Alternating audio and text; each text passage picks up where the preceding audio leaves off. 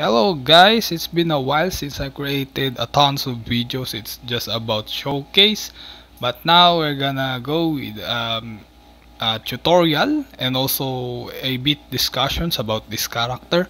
We all know she's a S tier character that included on your character, especially if you have her. You will be interested to place her on your current party members, especially on your Spiral Abyss. So this name is YunJin. She's a 4-star character, JU element, which is her signature is her elemental burst, which gives normal attack bonus on all party members in the field. So the interesting part on her talents is the elemental skill, which gives enormous damage, just like similar to Beidu's counter. So this scales pretty much on her base depth, so you won't worry about the attack buffers. You just need a depth buffers, so like that. And we are gonna discuss further on her talent like this. So it's elemental skill, and also it can add up a lot of damage if you hover constellations. Yeah. Power spike would be around C4 or constellation 4 to constellation 5.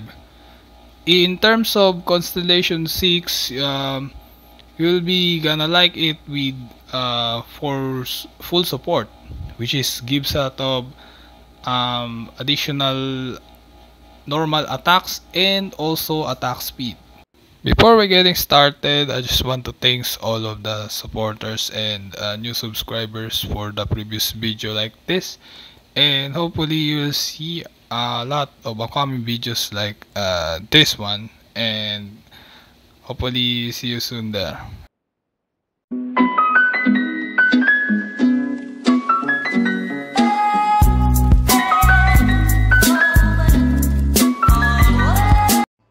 So the interesting part on this character is her elemental skill, which gives a lot of damage based on her base depth. So you gotta build JO damage bonus and a lot of base depth for this one. And also you notice the level of charges. There's a first and second. The second level charge on her elemental skill is interesting part. So we gotta see out. So for this one, we show the demonstration how her elemental skill hits hard. So as you notice, it's a lot of damage. So this is different from other showcases or any damage test demonstrations. So basically, her signature part is her elemental burst, which is just full support. So it showcased the other characters, but this time we're gonna show off YunJin's elemental skill, which is pretty much will catch your interest. So as you notice that a lot of damage, so especially the top ones, and very cool, interesting thing. So actually, her elemental skills have similarities with Beidu's elemental skill, which is the counter. So with this one, the good thing here is you don't have to do counter every time. Sometimes you just need to press and hold the elemental skill, and bam, it will show the damage. So the power spike for this one, I've been using constellation 4. So I have constellation 5 right now, and luckily. So whenever perform elemental skill or elemental burst, as long there's a elemental reaction, it automatically activates and adapts the damage of her constellation 4, which is a good and interesting part for this character. So as you notice, this further demonstration, it's actually pretty hits like a truck, even though we haven't finished her build yet. So probably the build reveal would be shown. So this is a quick view for the build, and hopefully we can get the further good stats and pieces for this character. The reason for this build is just for a sub DPS additional role for this character, since as you notice, the base depth is a bit low for a standard stats that usually everyone must attain in order to fulfill her full support for her elemental burst. So since the scaling of her elemental skill is a bit high, so notice same as Raiden Shogun's elemental burst, which is scales a lot at high percentage, and also similar to Tartalia's elemental burst, the flash havoc and the light of obliteration.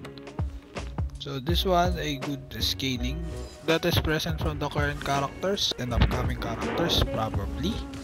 So it doesn't matter if your character lack a bit for the early game, early to mid game, since the content isn't end game yet. So at least you can do a lot of big damage even you lock up a certain amount of base depth, especially in this kind of character, as you notice on the demonstration like this. So about the counter, similar to Beidou, like I said before, but the difference is you can you can just hold, press and hold, instead of waiting. So Beidou needs perfect timing, of course. On YunJin you can go advanced since the level of the charge levels is 2, so the maximum of level 2 level charges, unlike Beidou's elemental skill. So showing difference, on YunJin it scales on her base depth only, it's purely base depth, while on Beidou it's about a skill damage which scales on her base attack and the damage bonus from enemy attacks. Just a bit comparison, but um, in the further conclusion, they have almost the same output. The only difference is the scalings, attack and def. So that's the only difference. But there's a lot of advantage on Beidou since she her talents scales on her base attack and damage from the enemy. So in that case, YunJin has a lot need a lot of depth buffer characters just to increase her damage. So as of now, on the current version, there's still a needs improvement for the further updates.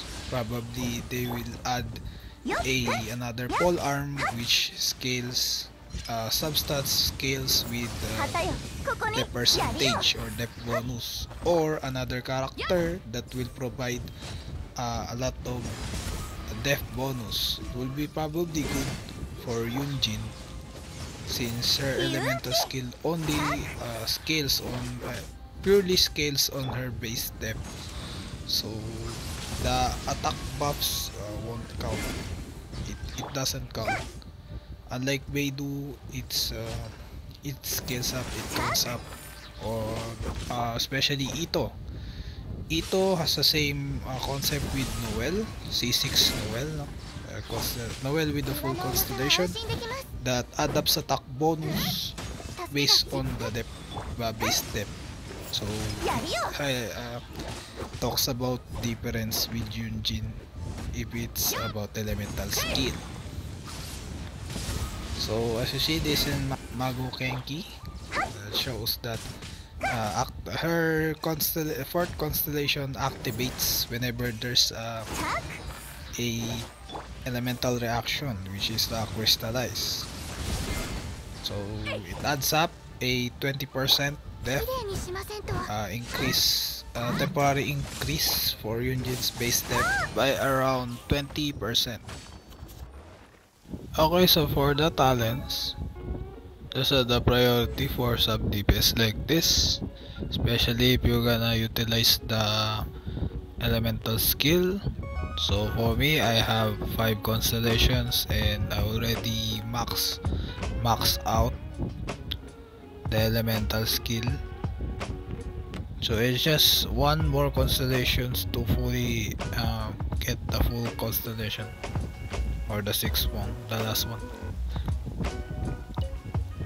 So it seems that a lot of adjustments would be to increase her damage output. So those are priority, which is the standard ones for support. But if you do add damage, you can still copy that concept. So for this one, I'll show again the build. So for the sub DPS, I usually go with high crit damage for multiplier. That we all know the diminishing return is present. So any weapon will do, since I just have the staff of Homa, so I'll do that. And you can go with the standard usual pole arm, which is the Dragon's Bane. But if you do not have those, for example, you're just only available with AFA bonus lance, that's fine, or any, or at least 3-star, which the white tassel, that's also good, since there's no signature, there's no signature pole arm for this character yet.